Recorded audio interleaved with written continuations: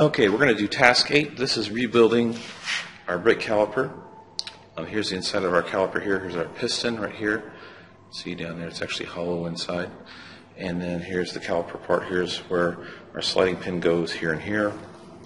And then on the back side, we've got our bleeder screw and where our brake hose attaches to the caliper. So, what we need to do first is secure this in the clamp. We're going to go ahead and clamp this up.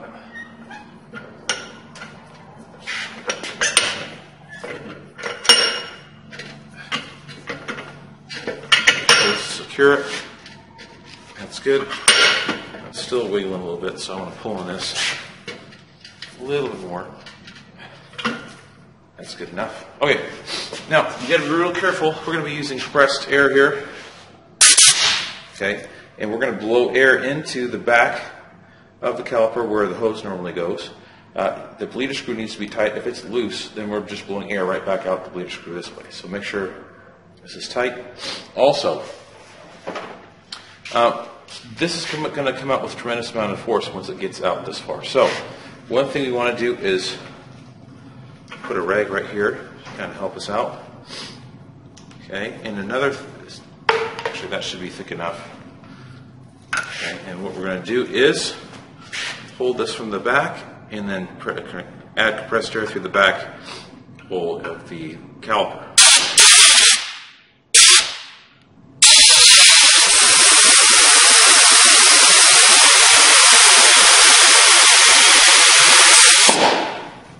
Once it's out, that's good. Take this out, okay?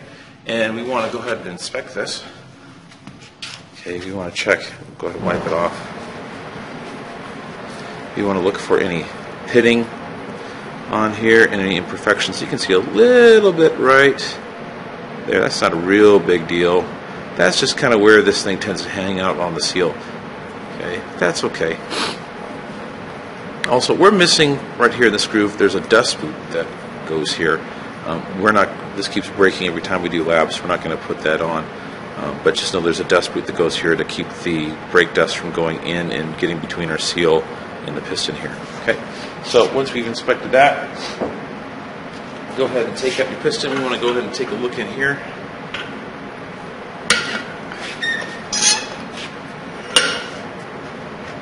And we want to examine this in here. You want to look for any pitting in here.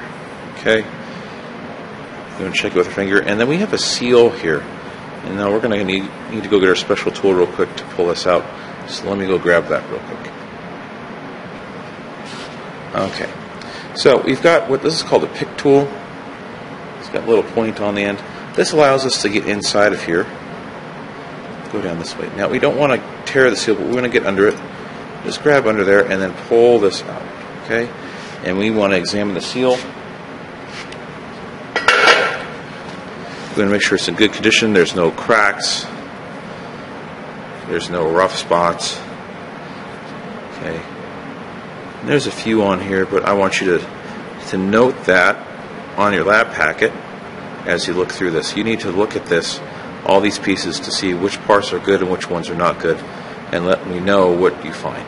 Okay, so this looks pretty good. We're going to go ahead and pop this back in. Make sure also right here, this groove here, we want to make sure there's no dirt or contamination in here.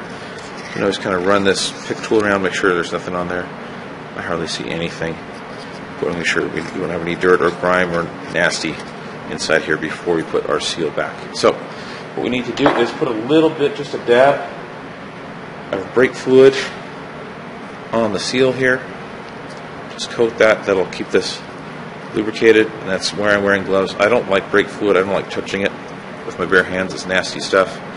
So make sure you're wearing gloves when you do this, please. Come ask me for a pair. I'll give you some gloves to wear. This is a little tricky here, but when I sneak this in here.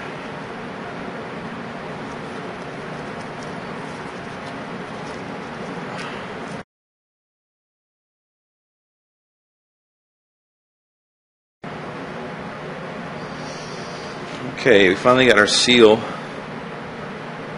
back in here. Okay, so what we want to do is coat this with a little bit of brake fluid. I'm just gonna use this one, my bare hands. I don't like touching this stuff. I'm just gonna run my glove, just coat it with this on here.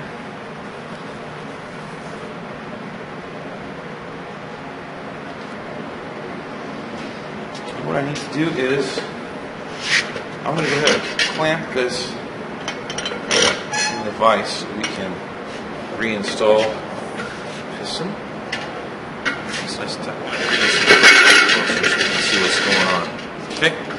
Next, I want to dry off my piston here. I don't want any dirt or grime or anything like that, so dry that off. And I'm going to coat this. Again, I don't want to touch this brake fluid. I'm just going to dab the glove in here like that and just coat the piston here. So I don't touch. I got a little bit on me, but I don't want to touch very much. That should do it, just on the inside lip here. And then we're going to go and press this down as much as we can by hand. And this isn't going to go down by hand. We're going to do something else to get this in, but you want to try and get this in as far as possible, just using your hand. Then, if you can't push it down, we're going to take an old brake pad. We're going to put that right on top. We're going to get our C-clamp here. And we're going to put that. I need to open this up a little bit. Open it up if you need to. Slide this on. And this one's a little funky, so we're going to, usually we would want to put this right in the center. We're going to push this actually towards the top a little bit, and then we're going to watch this as it goes down, and we want to make sure it's going down evenly. If it doesn't go down evenly, it's going to get stuck, and then we got to do this all over again. Get some more pressure here.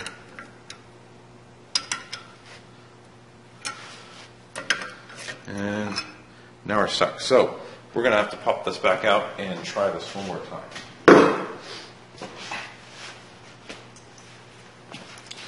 I'm going to put a rag over the top of this so we don't lose this so it doesn't hit anybody.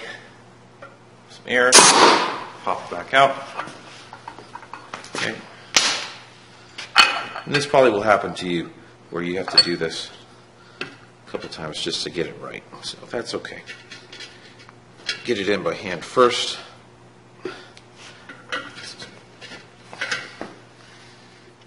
You want to look at it. Let's look at her. My seal's a little dry, so I'm going to put a little bit more.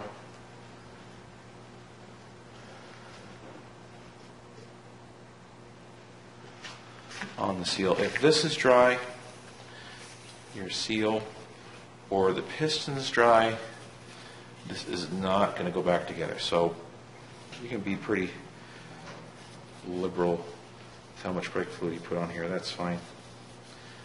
The more the better. I just don't want you soaking this thing in it and touching it as little as possible. So I'm going to try and get this in here. Again, it's just kind of sticking on me here. Push, wiggle it in there. No, it's not going in straight.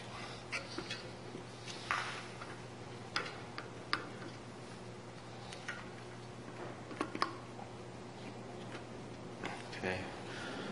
Oh, went in by hand. That's good enough. If you can't get in by hand, go ahead and come see me. I'll help you out. But that's good. We want to push this all the way down. You can see this is all the way down. And then we would go ahead and put our dust boot back on as well. Again, we're not going to do the dust boot today. We don't have the boot, and it keeps stirring for every lap. So we're going to go ahead and leave that out. So once you have this done, go ahead and finish up the rest of your lap packet, and that'll do it for your caliper rebuild.